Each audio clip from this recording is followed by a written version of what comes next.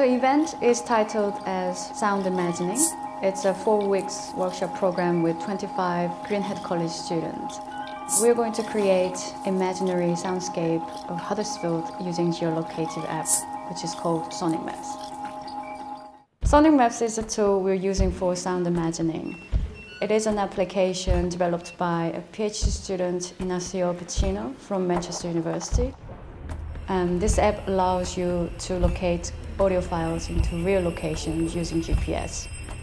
So audience can walk around the town using this tool and listen to the sound created by the students. The idea with the project specifically is that the students are engaging with geolocative audio. Now, geolocative audio is a situation where you put sound in specific locations and the sound is triggered by your phone entering into those locations.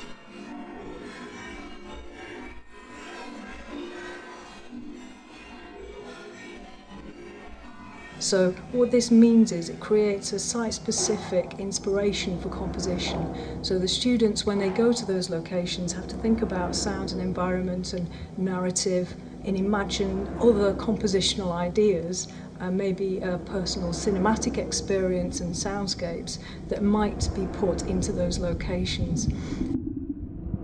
Greenhead College students learned what soundscape composition is.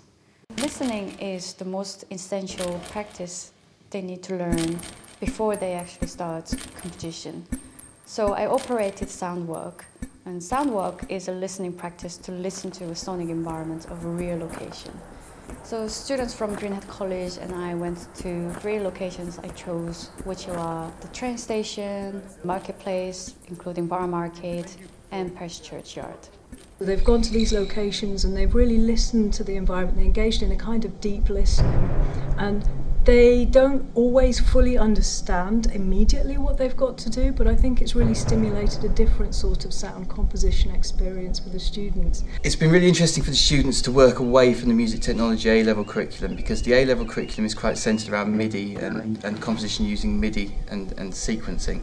The opportunity to think about sound and maybe think a bit outside their comfort zone of like, what can we do with sound? How can we manipulate sound? How can we edit sound in order to turn it into a composition? I think has been really interesting and has really challenged the students. I've been working on this soundscape project for about 4 weeks now, and our task is basically to create a soundscape that represents the place that we've been given, which in my case is Byram Arcade in Huddersfield town centre. As it's quite an old building, it's got a lot of character, and so we thought we could use that character to inspire us to make a different sound than what other groups were doing. We spent about 2 hours going around trying to make sounds with the building. We used the old lift and footsteps on the floor because it's a very echoey building. The location we've been doing is in Wood Street near Coffee Evolution.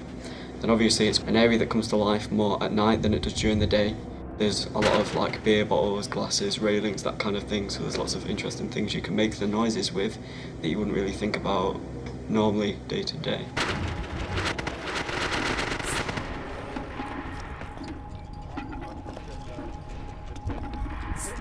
The project's been really interesting because it's given our students the opportunity to work with undergraduate students at the university, see the university's facilities, and work with students who are studying music technology at university and think about what opportunities that might present for them in the future, as well as obviously working with Jugin, who's studying music technology as a postgraduate. I'm really looking forward to seeing what they've gotten out of it from a compositional point of view, but especially what the undergraduates have gotten out of this from a undergraduate perspective, because they have to learn when to step in and creatively when to step back, and how to mentor, but also how to explain and communicate some quite difficult and complicated ideas to the students. So I'm very excited to see what they create.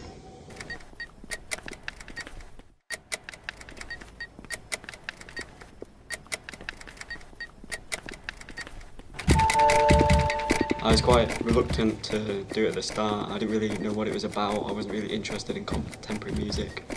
But then when I started, it kind of opened my eyes to different types of music. when I listen to a piece of music, I never used to listen to each individual part, and I tend to do that now. I can kind of understand and listen to the different things inside it.